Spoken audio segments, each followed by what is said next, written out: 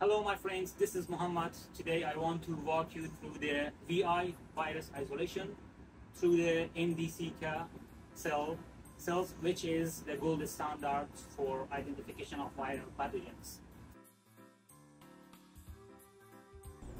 Let's start. To do the cell count, you need trypan blue stain and also your cell suspension, MDCK cells. Make sure that the cell suspension is well mixed and take 100 microliter. You can pour that in a beaker, so this is also okay, and transfer this 100 microliter to a microcentrifuge tube. Then take 100 microliter of the trypan blue stain and add that to the 100 microliter of the cell suspension that you had already added to the tube. Pipette mix that, vortex it for a few seconds, pipette 20 microliter of the suspension on the slide, load the slide to the hemocytometer machine, select the channel and then run. The machine is calculating the cell concentration per milliliter of the suspension. Note the live cell count, which in this case is 137 times 10 to 4 per milliliter.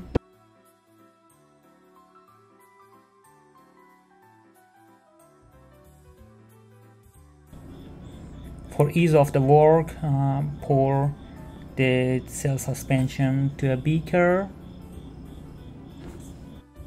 Make sure your cells are well mixed, they are not settled in.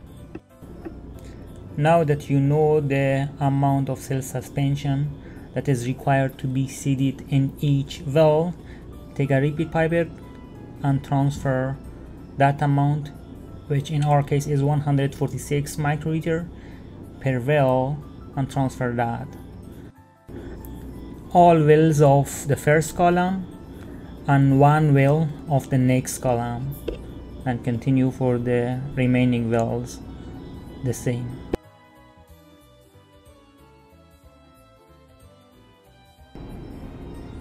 Mix the solution again.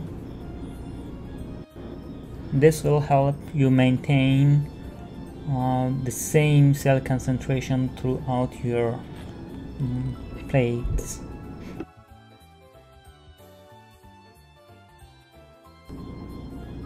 Next step is to add 1 milliliter of serum-free medium SFM to each of the wells that you just inoculated your cell suspension.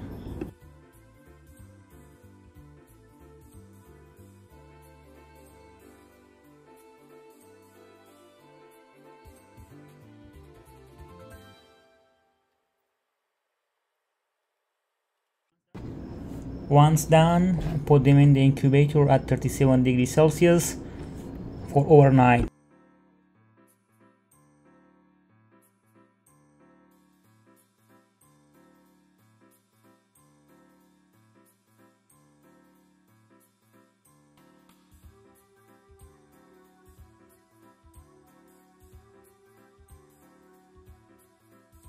I have aliquots, 1 ml aliquots of my samples that I want to do the VI on. So first of all, before everything else, I need to add 165 microliter of the ABC, which is antibiotic cocktail that contains amphotericin B, gentamicin, and kanamycin, and this will avoid my MDCK cell death due to bacterial or fungal contamination.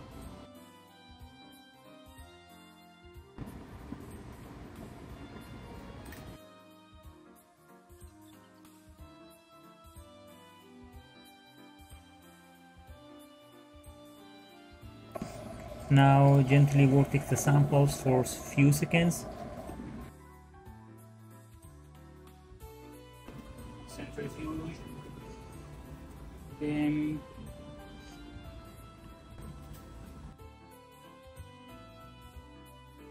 at 1200 RPM for 30 minutes.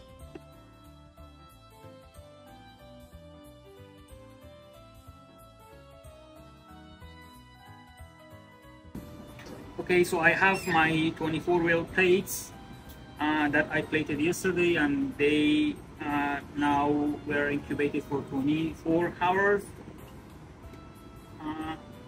Now first I decant the media.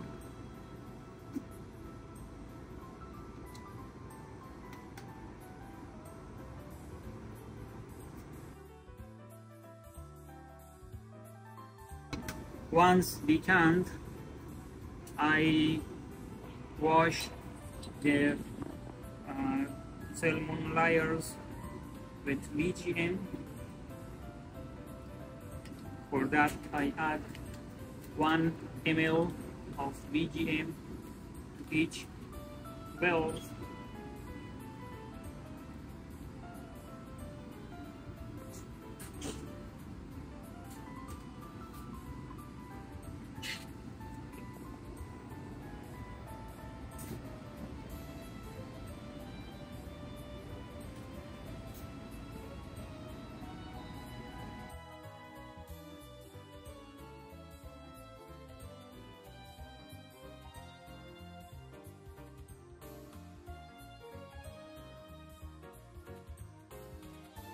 Now I incubate at 37 degrees Celsius for 20 to 30 minutes.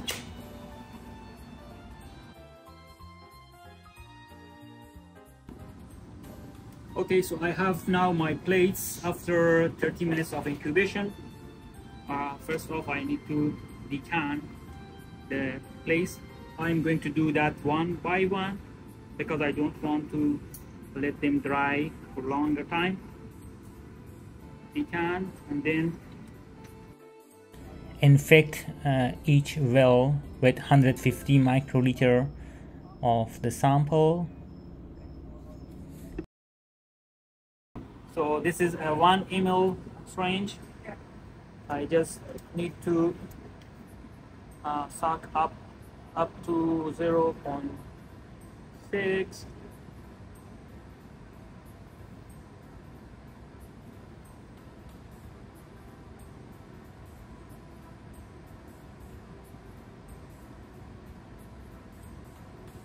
Okay. And add 1.5, which is equal to 150 microliter to each well.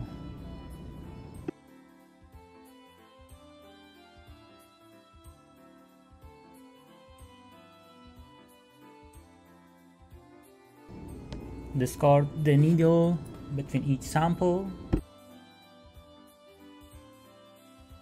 Now you need to inoculate your control to these 3 control wells, and our control is the pure BHIB, 150 microliter.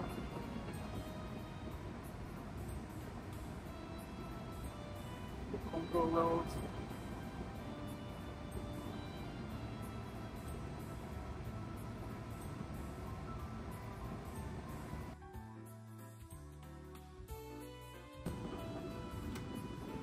Okay, so now 1 hour is passed from the infection time.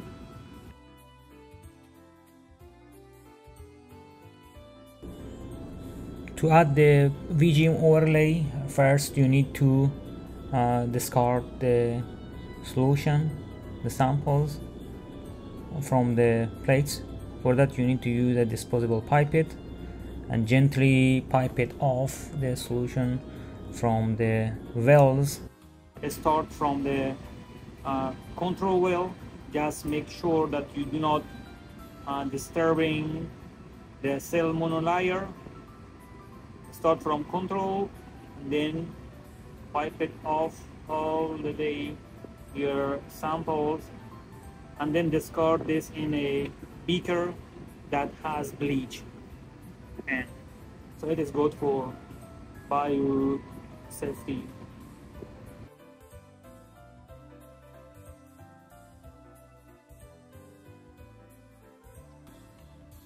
Now it is time for the VGM overlay.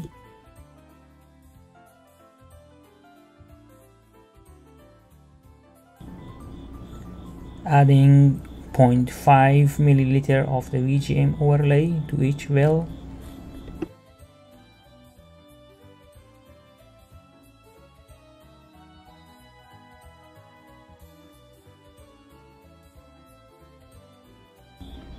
That was all from me in this video.